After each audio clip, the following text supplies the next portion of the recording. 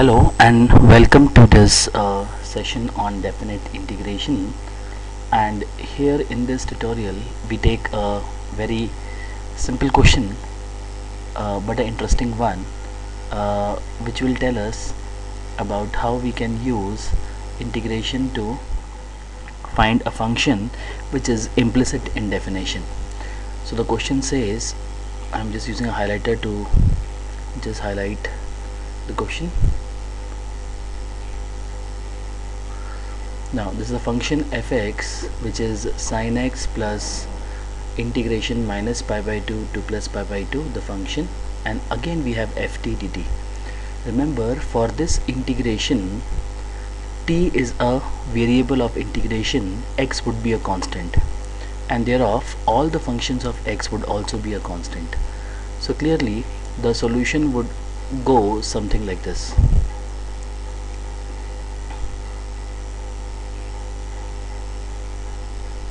So we can say over here, let the function fx, if we separate the things and we find out that fx we can further write as sin x taken common, and if we take the sin x common from here and here, by the way this sin x can also be taken outside the integration, so the function becomes 1 plus, this is minus pi by 2 to plus pi by 2, right? This is f of t dt, plus the second half which is the cos x function.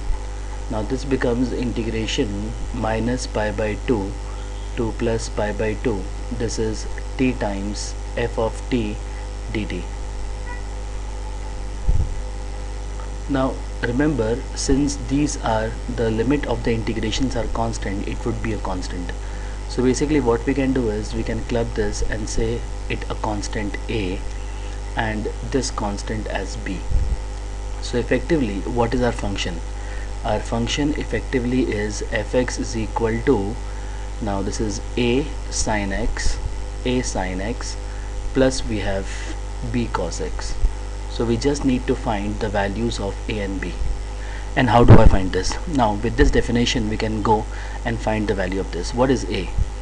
A is nothing but a is 1 plus minus pi by 2 to plus pi by 2 f of t. Now f of t I can write as a sin t plus this will be b cos t dt, because now I am using the definition of the function to start the question. Now clearly the first integrand, when we say sin x, it's an odd function and the limits are symmetric about 0, so this goes to 0. And for the second one, if we integrate, what do I get? I get a will be equal to 1 plus, if I take the constant outside, the integral of cos is integral of cos is sine, right? So basically we have sin pi by 2 minus sin pi by 2, which basically means 2. So we have the first equation, which is a is equal to 1 plus 2b. Since there are two unknowns, we need to have a second equation as well. So we say b is equal to, by definition, now this will be minus pi by 2 to plus pi by 2 t times, now we can go with definition of the function, and the function definition is a sin t plus we have b cos t dt. Now remember, if I say fx is equal to x, this is an odd function, sin x is an odd function, multiplication of two odd function is an even function. On the other hand, cos x is an even function, but fx barabar x is a odd function, so multiplication of this and this would give me an odd function, so this goes to 0 in this case, right? So the definition over here, the equation which remains over here is, we have minus pi by 2 to plus pi by 2, this is a outside, and this would be t into sin t, right? Now if I say, if I can use integration by parts, so what do we have? B is equal to a times, now see the integration of this, the first function and second function, if we can use the isolate, right? So the algebraic function is the first function and this is the second function, right?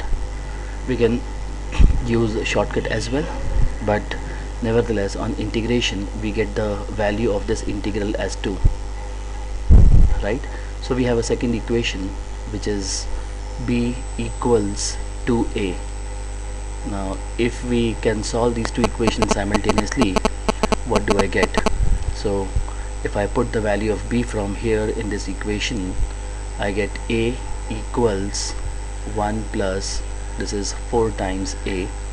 So from here we have a is equal to minus 1 by 3. Also b would be equal to minus 2 by 3. Therefore the answer for this question would be that my function fx, right, is minus 1 by 3 into sine x plus we have 2 by 3 into cos x. Hopefully you would have understood the solution. So here we have used a definite integration to solve a implicit definition of the function. Thanks for watching this video.